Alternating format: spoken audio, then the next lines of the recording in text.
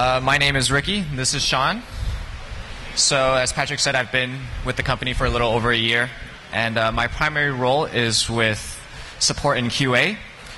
So today we're going to be doing an introduction to Kazoo API. Sean's going to go over some of the basic concepts of what an API is, and I'm going to be showing some tools we can use to interact with them. But if I can get a show of hands, how many of you know what an API is? Okay. And how many of you work with APIs before? And how many of you work with Kazoo APIs specifically? Okay, so there's a good number of you. This talk is geared primarily for building the foundation for people who are not so familiar with APIs. The goal is to get them enough information so that we don't completely lose them in our other talks about APIs. All right? So, Sean? Hi. So, as Ricky said, my name is Sean. I'm a sort of a newcomer to 2600 Hertz. I've been with the company 2 whole months. And I'm going to go through the concepts behind our APIs to kind of introduce all of the fundamentals. And then Ricky's going to demonstrate those in just a minute.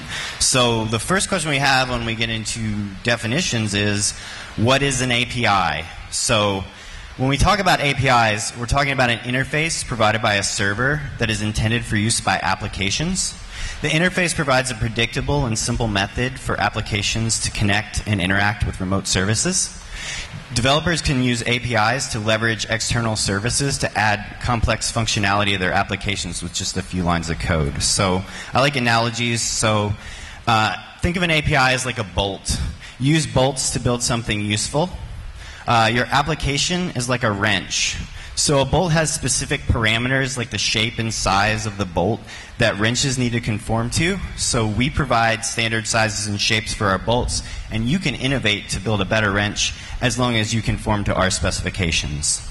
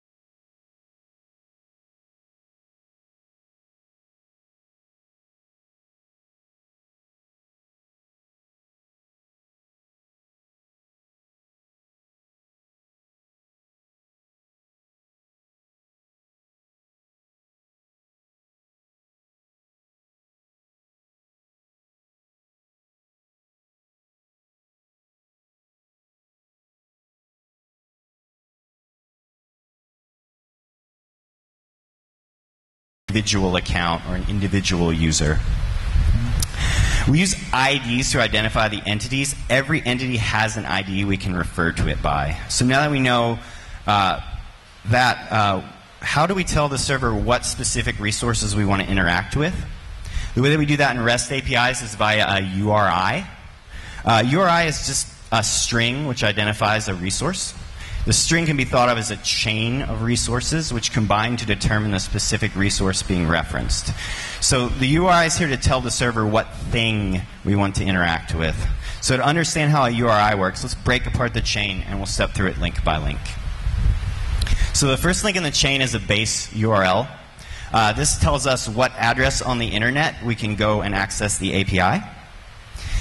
The next link in our chain is a version number. We use versioned APIs, which means we can add additional functionality while maintaining backwards compatibility.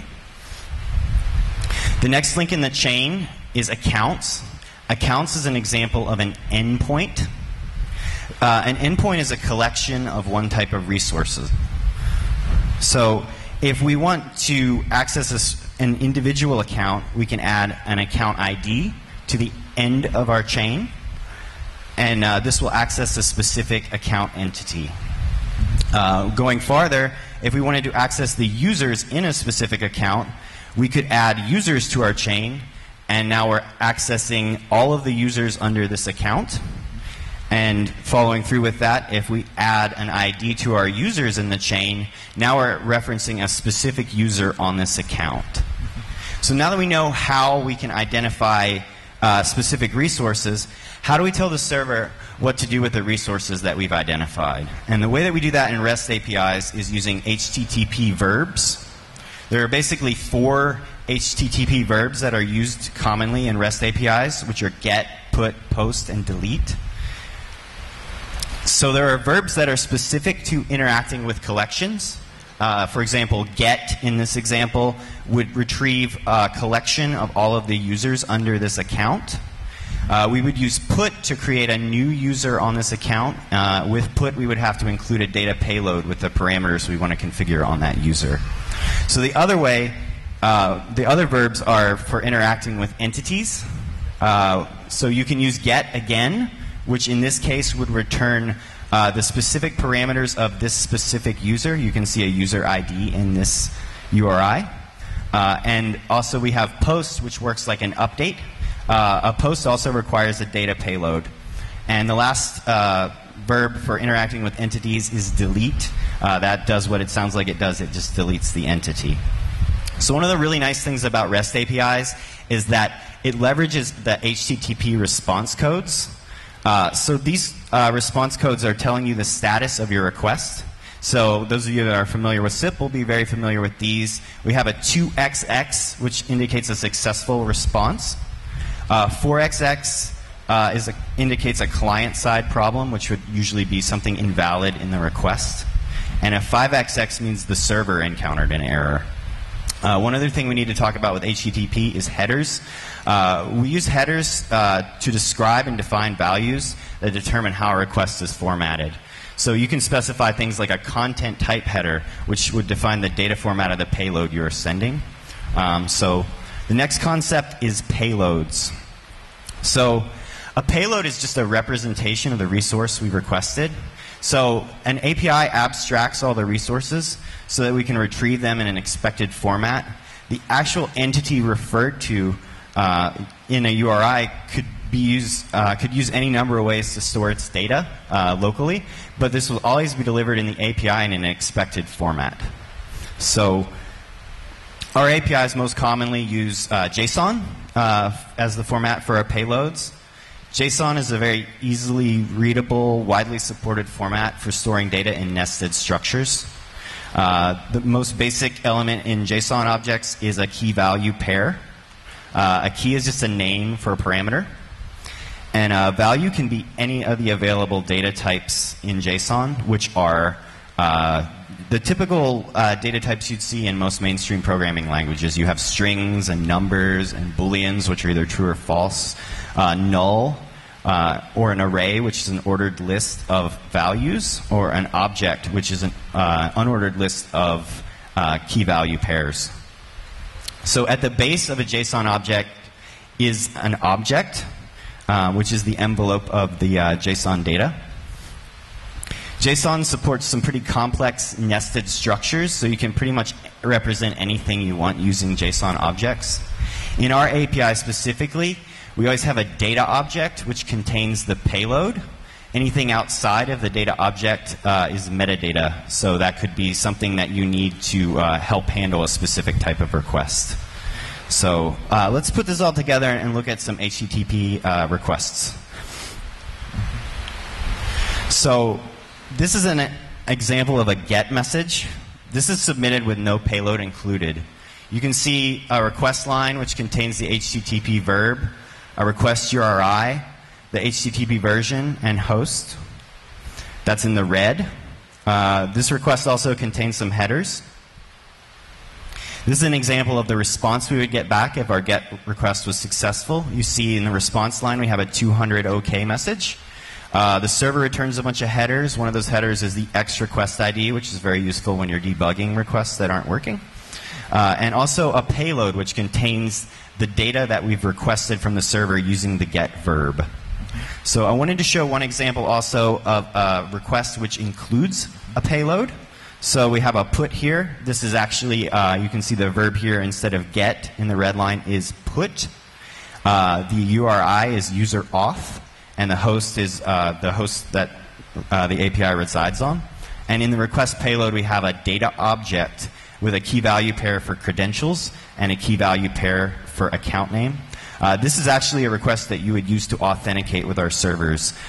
This will return back a 201 created if it was successful, which would indicate the request payload will include the data object, which includes information about your account, and also some metadata, including an authorization token in this case, because we were asking for one.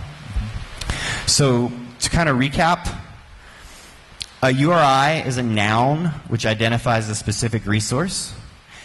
The HTTP method is a verb which defines what type of action we want to take against the resource. And the contents of the payload is generally stored in a JSON object. So now that we've established the fundamentals, let's actually play with the Kazoo UIs. Ricky? All right, so you guys all received logins for Kazoo accounts, is that correct? Yes? So I'm going to be running through the developers app. I'm going to be doing some curl requests, and I'm going to do some examples through Postman.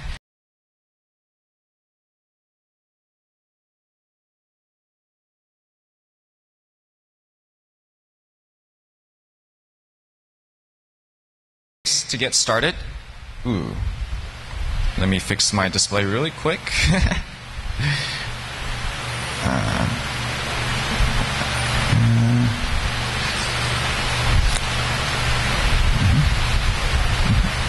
So one of the easiest ways to get started is through our portal. If you do log in, what you want to do is hover on the top right corner, go locate the App Store, and go ahead and enable the developers app.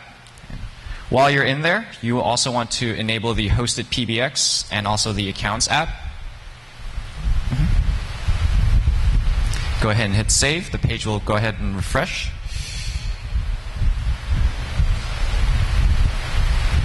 You can also go into the developers app and see that this is the list of endpoints and resources that we can interact with. If you select one of these endpoints and resources, it will show you the available verbs. Just as a quick example, we can get a list of devices in this account.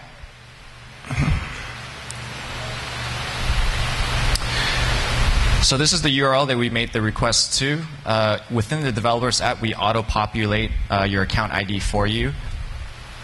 And this is the JSON response, including the list of devices within this account. Returns the name along with the ID. If we, for example, wanted more information on this particular device, we can copy this ID, go down to our next API, click on Get and paste in the ID, click on Try It. Now you notice that our URL has changed. It's appended the device ID, and instead of a list of devices, it returns. We're only showing the demo on one right now.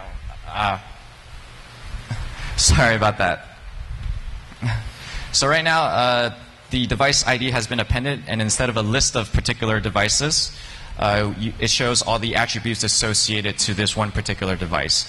This is information including the SIP username and password, any call restrictions, call ID, etc.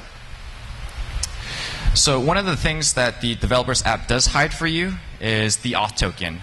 The auth token is just a temporary security token that we generate using your username, password, and account. It's represented by a 32-bit alphanumeric key.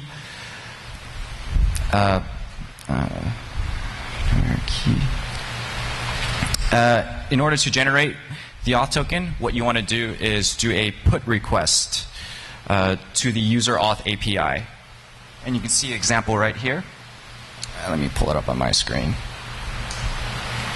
So the payload that you want to include is the credentials and either your account name or the realm. Now in this case, the credentials is not just your simple username and password. It's actually an MD5 hash of the string username :password. You must include the colon. If you don't, your request will come back as invalid credentials. There are multiple ways of generating an MD5 hash. If you do echo and pipe into an MD5 hash, what you want to do is include the -n option. That just means to not include the trailing new line character. If you don't include that option, your credentials will come back as invalid when you make the put request. So if we go back into the developers app, you'll also notice down here on the bottom, it includes a curl request. And curl is just a tool that makes it very easy for you to send and receive requests through the command line. So if we walk through the curl command, this is the headers that it's including, the verb, get in this case, and also the URL. We can copy and paste this into our command line.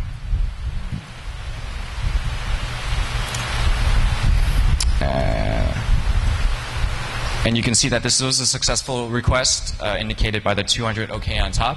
And this down here is actually JSON, except in a format that makes your eyes want to bleed. So we have a trick to fix that. If we remove the -i option, which just means to include the headers in our response, and if you have Python installed, you can pipe this into Python's prettifier. And then we get the same request back, except in a much more readable format. So curl is very useful when you want to just test out requests just to make sure you don't have any errors, you have all your required fields before you actually input them into your program. Okay. So the next tool I want to go over is Postman. So Postman is basically just like curl, wrapped in a very nice user interface and also in the web browser. If we take a look at Postman, this is where we would indicate our URL. Up top here, this is to the right, is where we select our verbs. If we want to include any headers, these are our options here. It has a nice feature of saving a history of all your API requests. It also allows you to create a collection of APIs to reference later.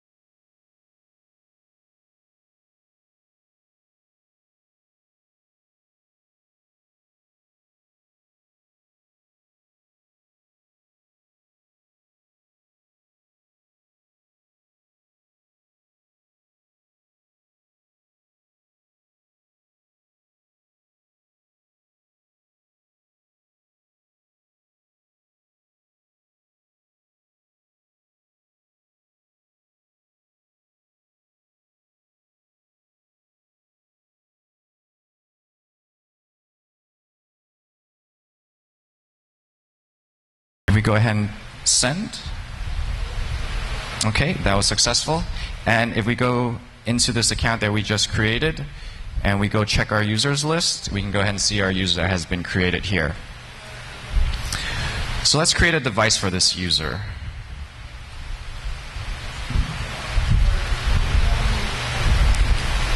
So creating a device is just like creating a user. First thing we want to do is make sure that the account ID matches the account we just created. If we copy, paste that into Postman, make sure our endpoint is the devices. And the only required field for a device is just the name. Depending on the type of device, you can actually indicate that. If you don't indicate the type of device, it defaults to just a void.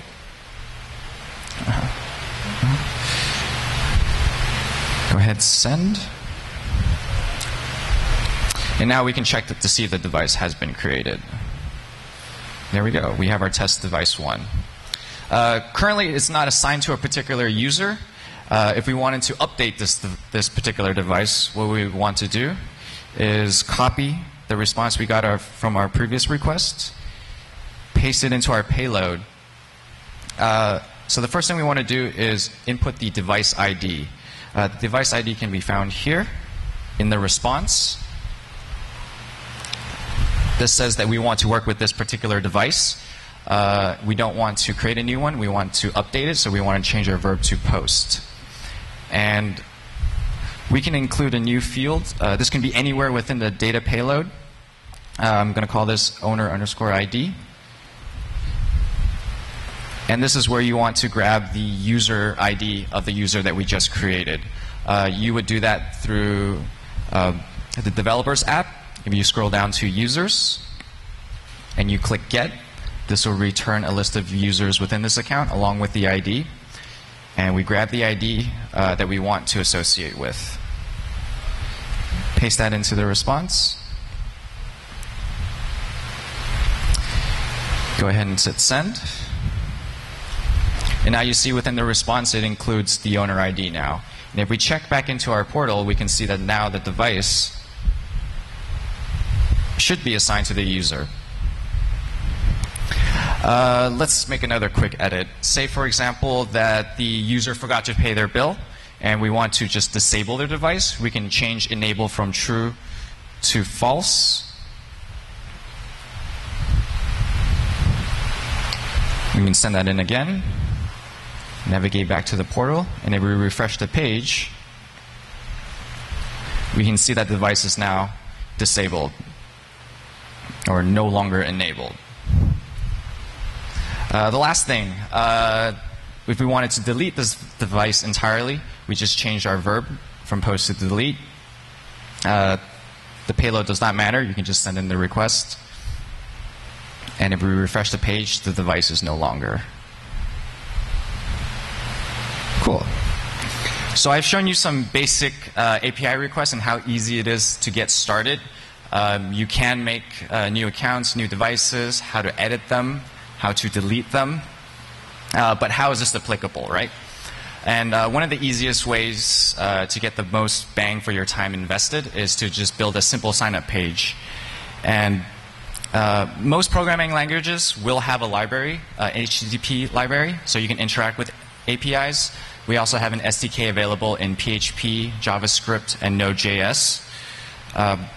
So this is a very crude HTML page that I wrote. Darren wasn't too happy with it, but it works. And he also got a web developer to put a nice CSS wrapper around it. And what this does, if I can show you the code, is just two simple functions. One function to create a new account. All it takes is the account name, and it'll return the account ID for you. And another to create an admin user within that account. In the main body of the program, the options up top is where we indicate our URL. The auth token is generated using the username, password, and realm. The SDK client is initiated with our auth token and options. And this is just passing over the form data that we received to the two functions that we just created earlier. So this is where we want you to get creative, because this sign-up page is very specific to 2600 Hertz. When we onboard a new client, all we give them is just an account with a username. A sign-up page for you guys, depending on your business model, could be different. It could be a user, device, voicemail, and a call flow. Or if you're selling conference bridges, you can have a function to spin up conference bridges and tear them down. You can actually get the SDK in our GitHub repo. We're looking for more PHP developers to help flesh out the SDK. Feel free to clone it, play around with it. If you make changes, you can make a pull request. And also, if you have any questions, you can look for us on our mailing list at Google Groups 2600 Hertz Dev and 2600 Hertz users. I do encourage you guys to try to create a sign-up page if you have not done so already. You can look for an engineer if you guys run into trouble, or you can come find me, and I'll help you guys out with that. All right. Thank you.